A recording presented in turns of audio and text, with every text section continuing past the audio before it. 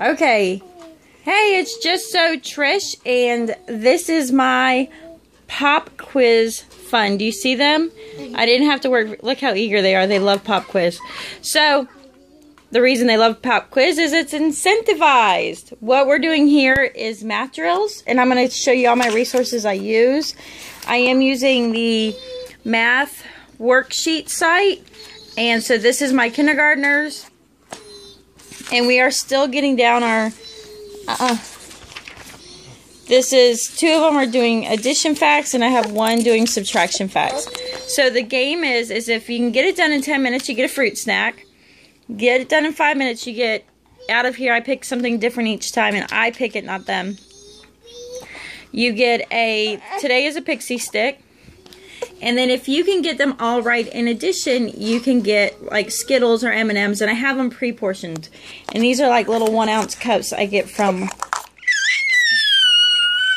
Really? From Walmart.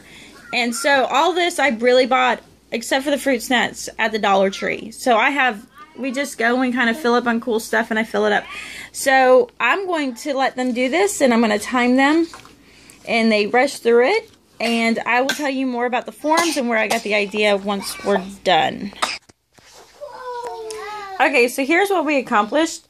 Katie passed the addition one, because we're really actually behind on mastering all our math facts.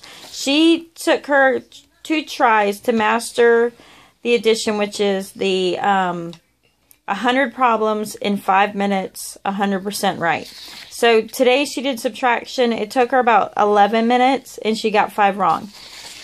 This has really been a huge help. So she did subtraction, and you can also print the answer key to it.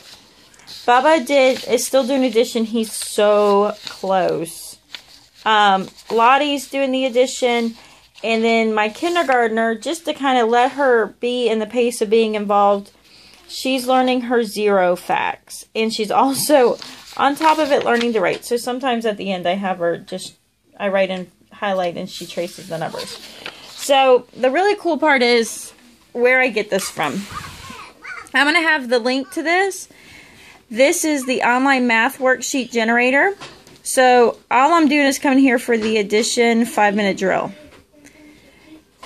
Every time it comes up with a new one, every time you say create one, so I include the answer key, hit create, and there it is. So see, 1 plus 5 is the first one. Let me go back, hit create, 9 plus 4. So see, they're a different one every time. So I'm using that, and then for my kinder, I'm doing the vertical ones, and then what I'm doing is says to these numbers, so I'm just we're learning the 0 number facts, and we're only doing to 6 because that's how far her workbook 1 is, and all this is preemptive.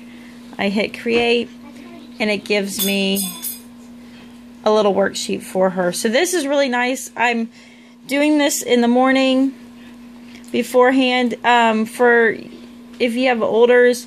Like later on, Katie will be doing mixed problems after she does the subtraction, so she'll have to master the mixed problems. So it's going to be probably, I'll do the max here, and I will just do addition and subtraction at first.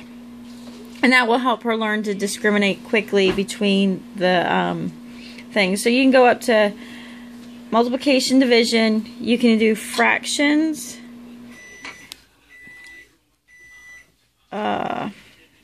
which that looks like the least common multiple. Okay, so I'm definitely not there yet, but this has a lot of really cool things. This is a free site. They do have an added part where you can pay. I do like the 100 chart and I will be printing out, because I will tell you, I have purchased these, which is nice because then you print out. And there's a lot of like skip counting games you can play with this. I like that. I actually paid for one laminated where I can just have this and laminate it without much extra work. So this is what I'm doing for our morning. We're already into our day. Into our morning, and just to kind of really get my kids math facts. So even if this is the least we get done, this is great, and they enjoy it, so they're eager. I call it pop quiz. And I do not make exceptions when it comes to the candy, because if I change the rules, then my rules don't actually apply. So I do try it. They tried, well, I only missed one, can I get it? Nope, perfection. And just to kind of give you an idea of my candy, you know, we just hit the Dollar Tree, and I'll bag up. I even have M&Ms, Pixie Sticks. I get these from Aldi's, and this is kind of our, yep, you win.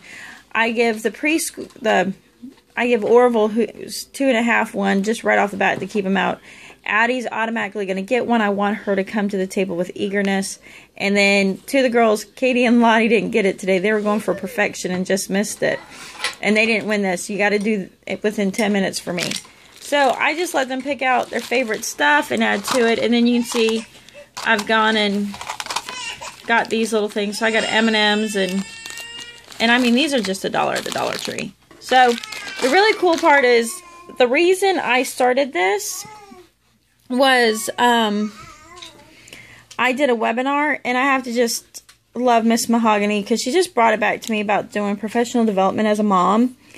And I'll put a link for this site. This is the ultimate, it's on the Ultimate Homeschool Radio Network. So they have different podcasts you can listen to, and you can listen to them live and be part of the conversation, or you can listen to them afterwards. So and it's really cool because this one's actually ran by Felice, and I met her a couple years ago at a homeschool convention. So the one I listened to the other night was by Melanie Young, and she's been homeschooling for a long time. And it was back to school when you feel like a homeschool failure. Not that I feel like a homeschool failure. You don't even need to feel like a homeschool failure to just gain so much from this.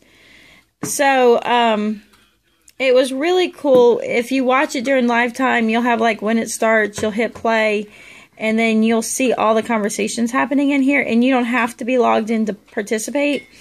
You can have like a temporary username.